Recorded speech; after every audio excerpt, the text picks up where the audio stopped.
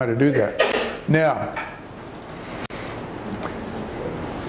in conversation, in everyday conversation, sometimes we will substitute a helping verb with the word but in order to substitute for words or phrases, just like we did on Monday when we put to T-O-O to substitute for words and phrases. So, for example, she liked the movie, I didn't like the movie. Okay? If we wanted to say that in one sentence, and we wanted to say it in fewer words, we would say, she liked the movie, but I didn't. That's the same as saying, she liked the movie, but I did not like the movie. So we use the word but. We use the word but when we want to say two different things, and one is opposite of the other. I like spicy Thai food, but my friend Harry doesn't like spicy Thai food. Well, an easier way of saying that is, I like spicy Thai food, but Harry doesn't. See? We're just substituting but with a helping verb, and we're using that to substitute for words and phrases. Here's another example. She doesn't speak English. Her husband speaks English. Now I want you to notice how this says one thing. A person can speak English. This says the opposite. A person cannot speak English. So in order to put those together in one sentence, we use the word but. She doesn't speak English, but her husband does. Now, are we following me okay so far? We use the word but together with a helping verb when we want to say something in fewer words.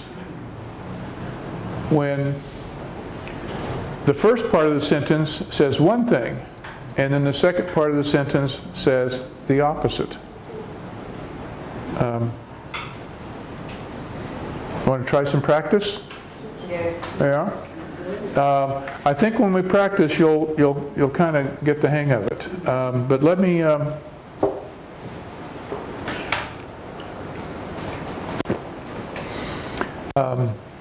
I like coffee.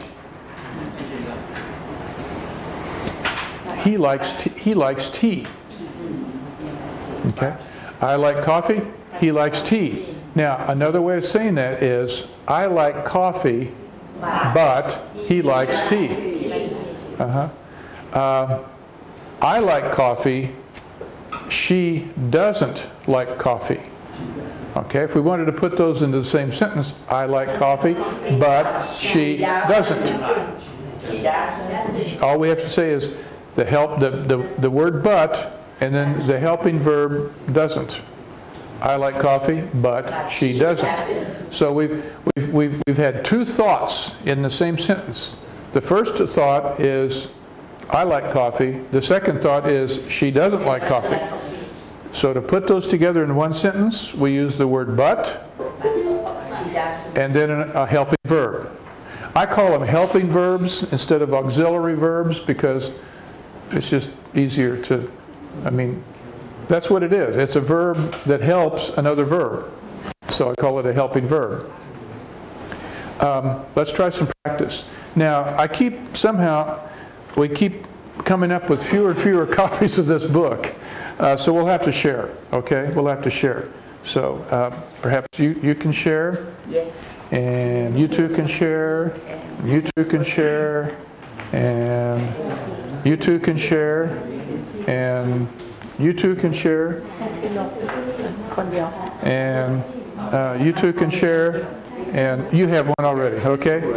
You get your own. We'll get it worked out now.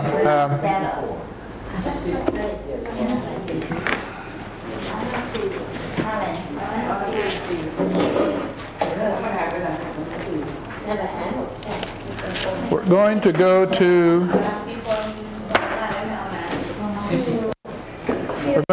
154. 154. 154. And each exercise, each sentence will include the word but. What we have to do is use the correct helping verb. We have to decide on the correct helping verb. I'll do the first one for us. Dances well, but her sister doesn't. And I'll do the second one. I know how to swim, but Helen doesn't. Okay, so let's start with number 3, and we'll start with Ma, and then we'll just work our way around the room, okay? So Ma, would you start with number 3 for us, please?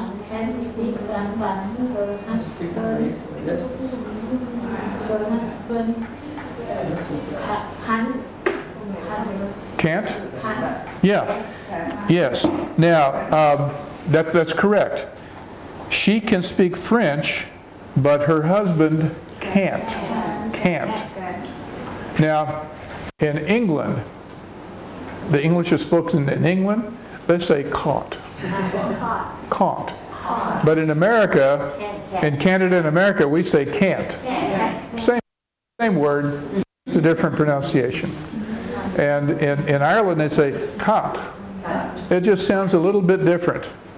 You say it any way you want to. I say it can't, because that's just the way we say it in America.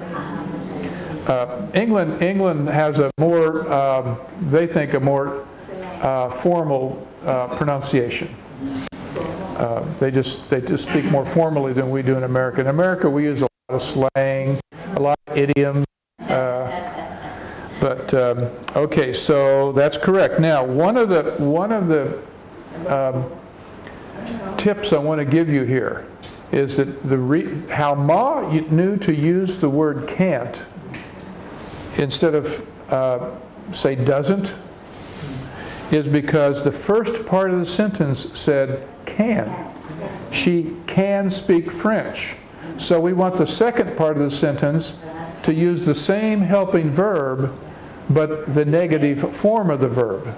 The negative form of the verb. So she did it exactly correct. Good work. Okay, Tim, number 4.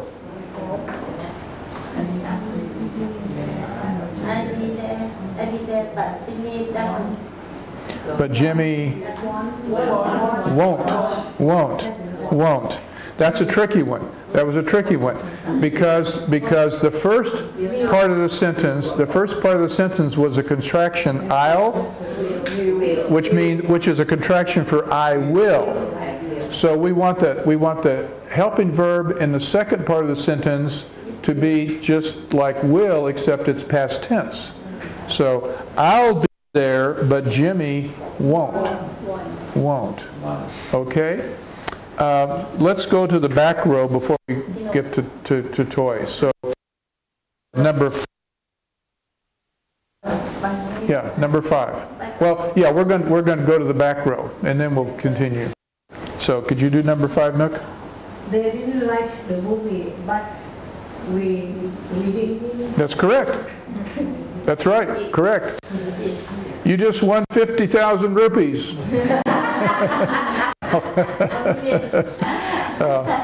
I could maybe 10 baht. Now, the first part of the sentence was a negative statement. I didn't like the movie, and the second part of the sentence was a positive statement. But we did like the movie. We just substituted but and did for the whole phrase. Okay? And let's see, Nat, would you do number 6?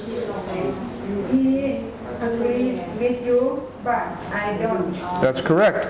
That's correct. Let's see, number 7, Toy. Josh used to be the best student in the class, but now, Ralph. used to be the best. Didn't. Used toเคย Is. That's right. George used to be the best student in the class, but now Ralph is. Is. And the reason we would say is because used to be. It's used to be is the verb in the first part of the sentence. So we're wanting to say that in the past he was the best student, but now he is. George, we're saying in the past, George was the best student, but now is present tense. George used to be the best student in the class, but now Ralph is. Because you see how the one part of the sentence is opposite than the other part of the sentence.